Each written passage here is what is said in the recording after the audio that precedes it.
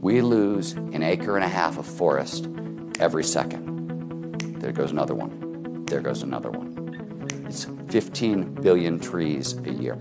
This drone gives us a way to fight back. This was invented by a company called Biocarbon Engineering. They're in Australia. It is a tree planting drone. It fires a tree bullet into the ground, right? Biodegradable bullet container, soil, nutrient-rich solution, little plant, driven by AI, so it gets fired precisely at the depth it needs to go to, in the exact position it should grow in.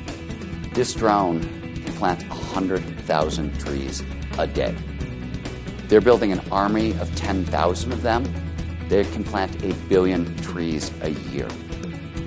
Technology is finally getting to the point where it's making a serious, serious difference in this fight.